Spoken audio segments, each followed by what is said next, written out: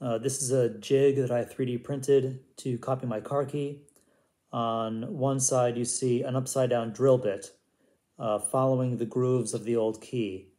And on the other side, you see an end mill that's going to cut the new key. They're both 1.5 millimeters in diameter. And let's go see if this works. I'm going to lower this bit down. I'm just going to lock the little spindle, unscrew the collar, and the end mill drops in place. Tighten it back up, and I need my wrench.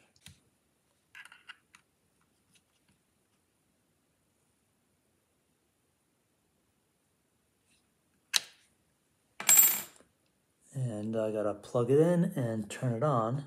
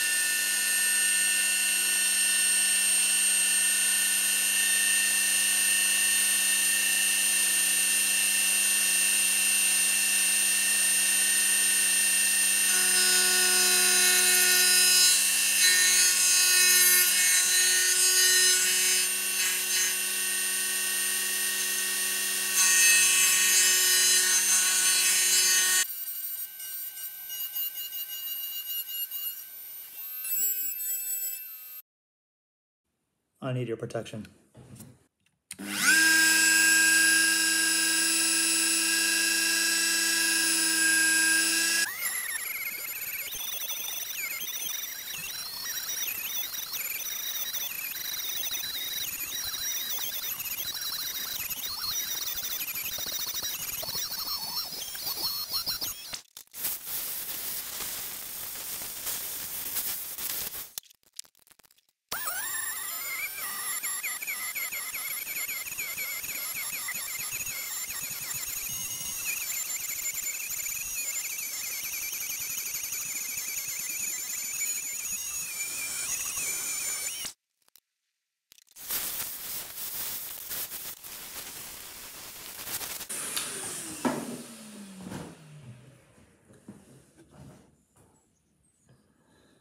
All right, let's have a look so far.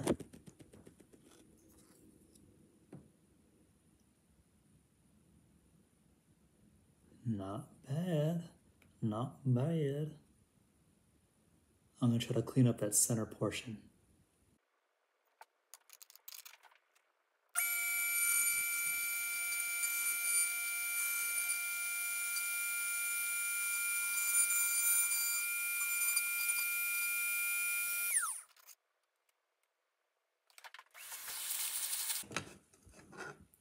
All right, another look. Pretty good. Looks a little rough, but I think it's pretty good. All right, it's half done. Gotta flip this key around. What the hell?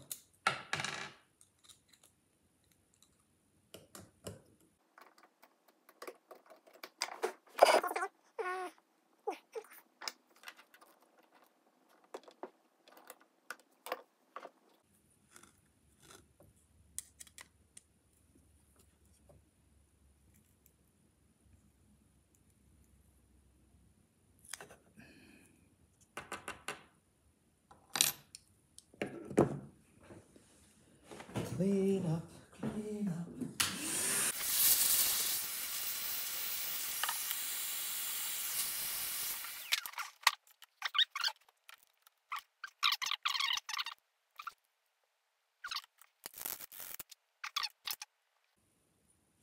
right, so that's going in.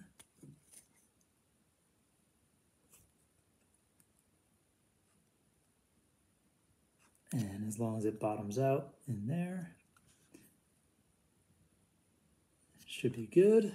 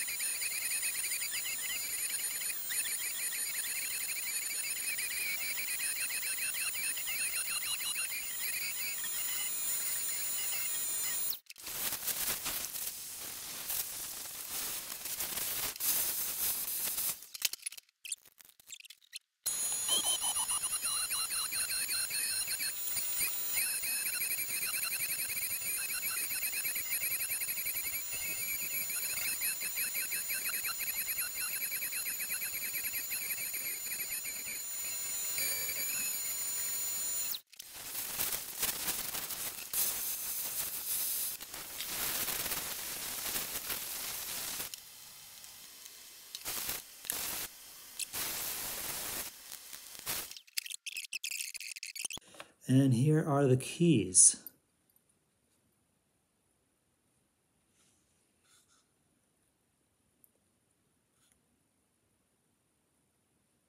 Where's a good reflection where you can see?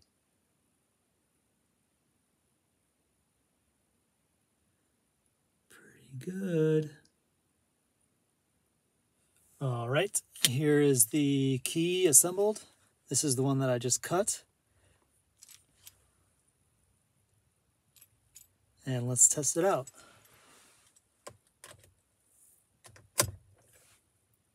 It's a good sign. All right, very nice.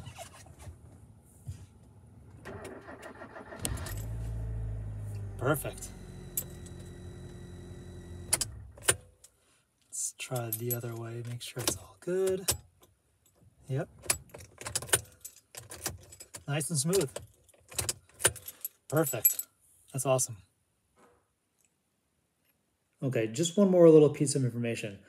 This is a key fob from Amazon, and you can replace the key with one that you've cut, and it'll fit in the ignition, and it'll turn and unlock the steering wheel, but it won't actually start the car. I still happen to have the old key that I'm replacing because this got run over, so that's why I'm doing this whole process.